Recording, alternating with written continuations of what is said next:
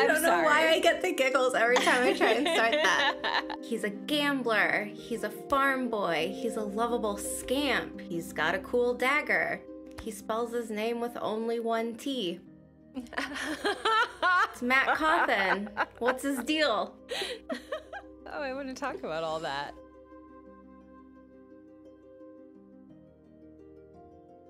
The TV show has kind of changed Matt's backstory just a smidge, I would say. Mm-hmm. And I feel like for a lot of people that have only watched the TV show, has no idea about the books, they're looking at this kid and they're like, what's the deal with this guy? He's kind of gloomy, kind of dark. A little snarky. A little bit of a thief. A little thievery from corpses, yeah, nonetheless. From corpses. From girlfriends, from whomever. Good point. But for just cause, like he's not doing it because he likes thieving. Right. It's not a pastime. Yeah. It's a survival technique. Yeah, in the books, he's a bit of a thief as well. He's not one that leaves a cooling pie in the windowsill for no one but himself to take. You know what I'm saying? Yeah, I do. I'll take a pie. He usually does at least try to share, but I sometimes don't know if that's because he wants to share the pie or he wants to share the blame with someone other than just himself. Mm-hmm. Yeah. It might be a little bit of both. I mean, that's his thing. He's the duality. He's the pie thief and the pie share. And then I know, right? In the TV show, he's the bracelet thief, so he can get lanterns for his little sisters. Yeah. Like, there's a reason to him doing it. It's not always him just being a giant jerk. And in some ways, like, he just, especially in the book, it almost just feels so impulsive. Like, he just can't help himself. Yeah, this is a great point to get into the dagger. He's a bit of a magpie. He sees shiny things and he's kind of like, ooh. Look at that. Yeah. And didn't we talk about how he went all like Scrooge McDuck and Shadar Logoth when they get to like that space? Yeah, you can just see him like high diving into the treasure and through and be like, woo! Backstroke through it all. I love that image, actually. So what do you think drives him towards treasure? Is he just a fun guy out for a good time? Like that's just his nature? I do think that is at least part of his nature, but I also like there are moments in the series where like the wealth that he has accumulated, he kind of holds back and uses for other people almost more often than himself. Like he just gets to a point where he's like, yeah, I can always just make more money. So he just like kind of tosses it around at people, which I just wanted to say, like, to kind of wrap up the question that you asked, like, I do think that he's attracted to bright, shiny things, but in some ways I feel as though it's driven by a sense or a desire for security in some ways. And I have to say, like, that kind of undercurrent to it feels almost similar to the personality that they give Matt in the TV show, where, like, this poor guy, like, we've talked about his wardrobe and how thin it is, and, like... So what would you say are the main, like, differences that we're just getting, like, right off the bat season 1? Because we don't know exactly where they will take him in season 2. We can guess. Yep. But what were these kind of, like, first thoughts? Well, my first thought was outrage. Okay. Why? Because of the backstory they were giving his family. It didn't fit in with the cozy, happy Emmonsfield vibe that I've kind of always glossed over this little section of the Westlands. But I feel as though giving him this darker backstory pushes the exposition about Matt as a character faster in the TV shows than it might have in the books. Like, we're not getting Matt's early backstory, especially in Eye of the World. Like, he goes from, like, He because likes he's to that guy. cover someone's dog in flour and yell that it's a ghost dog just to watch women like run and scream. Yes. Like, this is Matt. He's all about his pranks Yep. and tomfoolery. I feel like girls love him because he's mischievous. I think guys want to be him because he always kind of lands on his feet. And then he's just cool. Yeah, he is kind of cool. He's kind of the rogue. Yeah. Of the 3 guys from Emmons Field, Matt is my favorite. And I still say that about the TV show, Matt, too. He made me laugh, you know? Like, he had, like, that snarky, dry wit that I just can't get enough of. And so even, like, little one-liners from him were just like, yeah, yes. it made things lighter. Mm-hmm. And then he sadly comes upon a dagger, which is kind of like the big moment where Matt changes. And I feel like the audience is like, okay, what's going on with this guy? We're still trying to figure out who the Dragon Reborn is.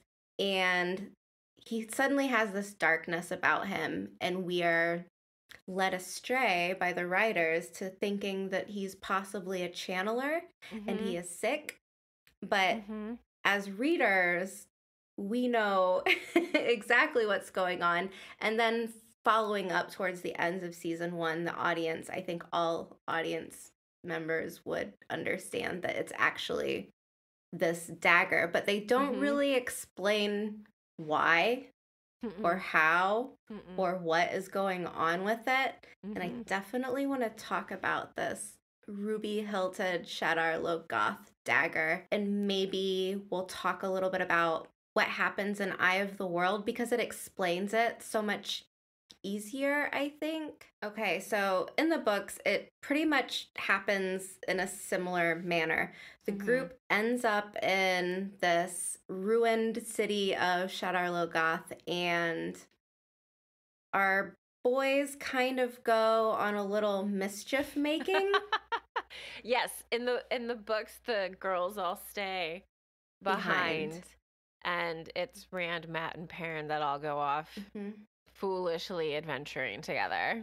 Yes. A big difference here is that we're missing a character from the TV show. And this character in the books is called Mordeth. And he's kind of this creepy, ghostly type character that has his own history and lore in the books. And Matt takes a dagger from this guy, and it's after Moraine said, don't touch anything, don't take anything, or if someone gives you something, do not take it. But Matt, being Matt, is like, well, I took it on my own, so he's kind of like worked himself around Moraine's sage advice. Right? Only a trickster. Shadar Logoth was once known as Arid Hall. It was once this really nice, great place. Then this dude named Mordeth shows up to town, and people start kind of turning on each other. It's like the Jamestown like mystery, like just from one moment to the next, like everyone in this town, nation just is gone, and nobody knows what happened. And it's all started because this one guy shows up. And he like just spreads evil and distrust, paranoia, greed, like all of the vices that you could possibly think up. It seems like he just radiates these things into Arid Hall as a city. And in the books, this character continues on in one form or next or another for a while. I won't get into it because I'll leave some of the mystery, but after Matt gets this dagger, he gets really sick. And in the books, he's awful to Rand, but somehow kind of pushes through it and still manages to be an okay friend despite all the stuff that he's going through. That's true. That's true. He's very sick. A very sick young man. And it takes a whole swath of Aes Sedai to heal him. It's not just Moraine comes in and you're healed. It's everything's fine. It's a group of full Aes Sedai sisters who have to really fight. And don't they have to have a terangrial as well to like still amp up their power? Yeah. So like breaking him from that bond completely. It was much different. I'm not saying it's better or worse, but in the show it was kind of like dealt with and then we're moving on. And then we have the issue where our character Mat left the show. So it seems like there was a little bit of a rewriting. The actor that played Mat left the show. Yeah, so there was a bit of a rewriting going on, and that's why possibly things felt a little bit like out of the blue, like Mat kind of deciding, oh, I'm not going to go to the ways anymore with you guys. See ya. Bye. So there was like a lot of different things that I think maybe led to confusion for some people. Myself included. And we're trying to kind of uncover it for people so you don't have to Google what's the deal with Mat Cauthon, because you don't want to spoil yourself. I mean, he has one of the most exciting, hilarious, fun trajectories of almost all of the characters. And sorry, I'm definitely thinking of some of his better, like my mind is quickly clipping through a best of Mat from the book, and he's just so good. He's good with a quarterstaff. He likes his horses. He's they don't show that quarterstaff scene, Amber. I will be so sad. You get that fly.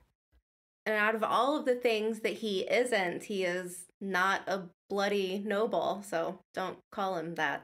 Yeah. Regardless of how much lace, velvet, ribbons he decides to adorn himself with, he is not a lord. I really hope they don't put show Mat in ribbons or lace. Maybe like a little. I'd be okay with a little. I would like crazy amounts of embroidery. I'm just thinking of that episode of Seinfeld with the pirate shirt. Oh no! I don't want that. Please, no, please don't Amazon. Give us that. No. Things I can live without for Mat. Cross it off the list immediately. I don't want that. Not having Mat at the end. It was a curveball. It was, and it wasn't intentional. Correct me if I'm wrong, but they were not expecting to not have Mat until the very end of the season. Like he was supposed to be there all the way through. I believe the word that was thrown out was crisis mode.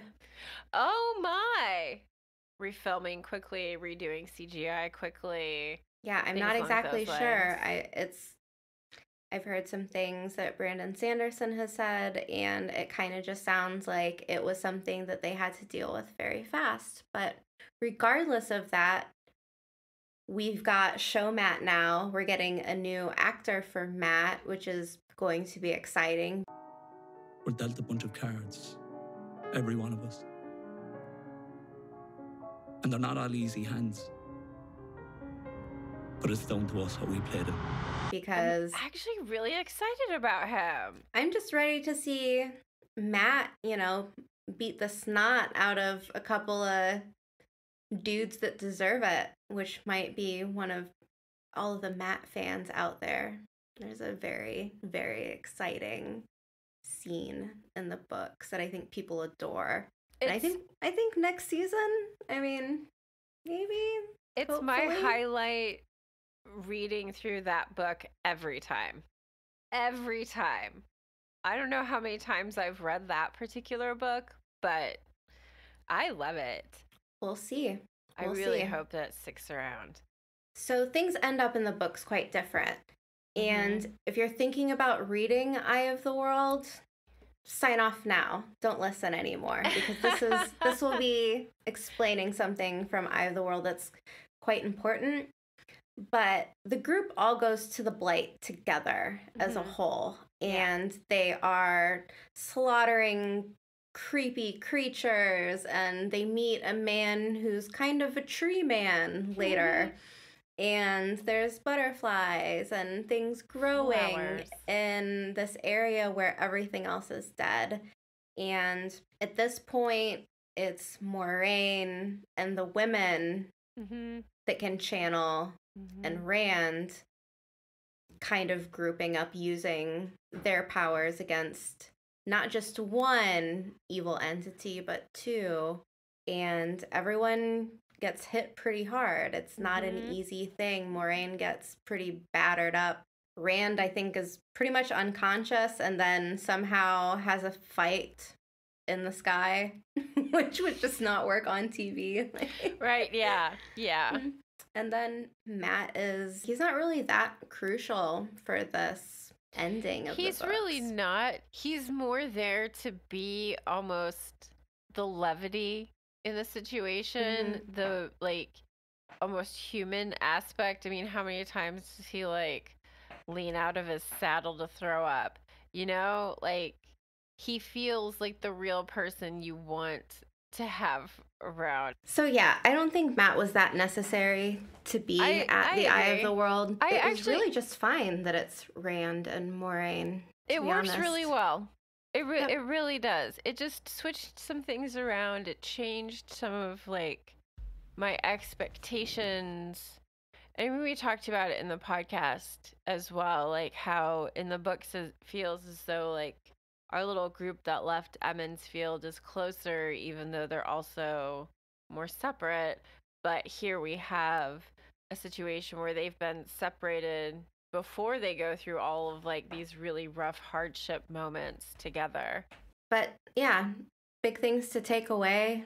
Mat's not that different than he is in the TV show from book to show. The main thing I think that feels different is because we've kind of aged up the cast a little bit. So when you think of, like, a younger boy, like, stealing a pie, it's a different mental image than an older young adult stealing a bracelet. So yeah, I'm okay. Like, I'm excited to see where our Mr. Cauthon goes in season 2, and yeah.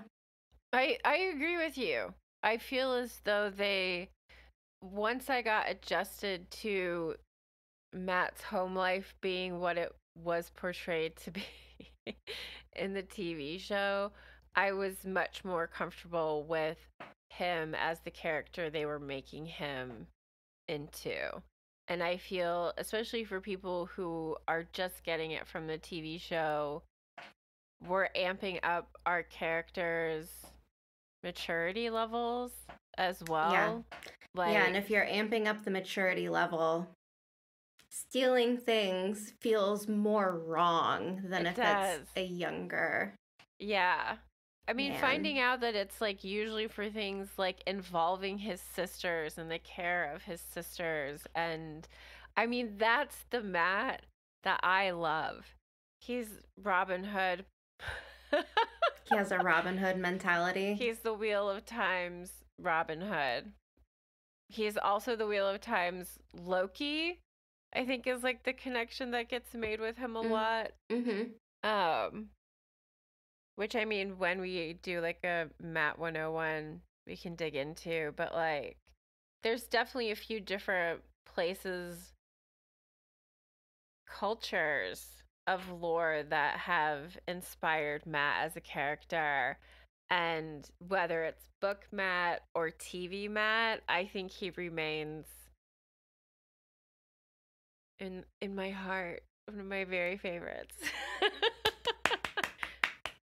Do you want to end it there? We've recorded for about 36 minutes. You want to sign off or anything? Yeah. With that said, I think we can wrap this up for today. Our episodes are going to be a little shorter on YouTube than what we've been doing in our show coverage. But we will continue to do our longer podcasts as well. In fact, we're going to be jumping into our Great Hunt recording right after we finish with this. So join us on the podcast, like and subscribe, please. I still can't believe those are words that I say, but please. And thanks for joining us. Absolutely.